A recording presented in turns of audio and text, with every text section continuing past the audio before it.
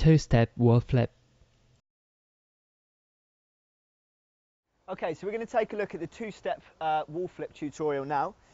It's similar to the one step, but obviously you're going to take 2 steps on the wall. So the key point with that is that you need to kind of stay quite close to the wall and stay upright on the wall, because obviously on the one step, as soon as you kick, that's when you drive up and backwards, but obviously you need that second foot to go onto the wall before that happens, basically. So I mean, if we get Nathan to show us one quickly now, and we'll talk it through from there.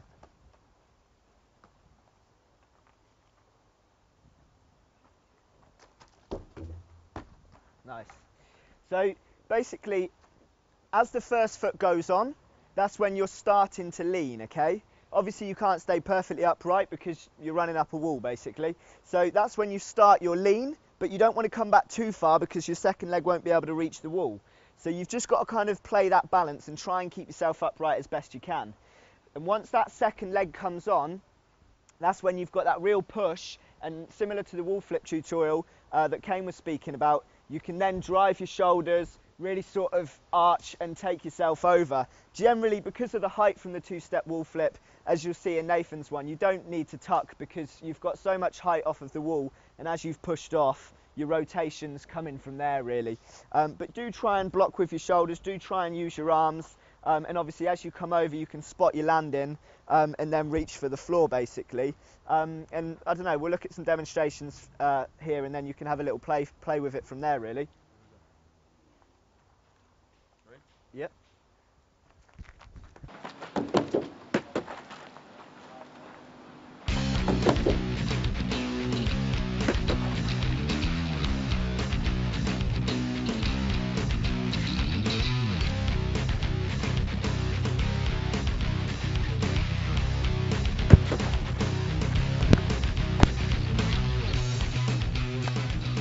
So as you can see, you want to try and be quite close to the wall when you start running up it.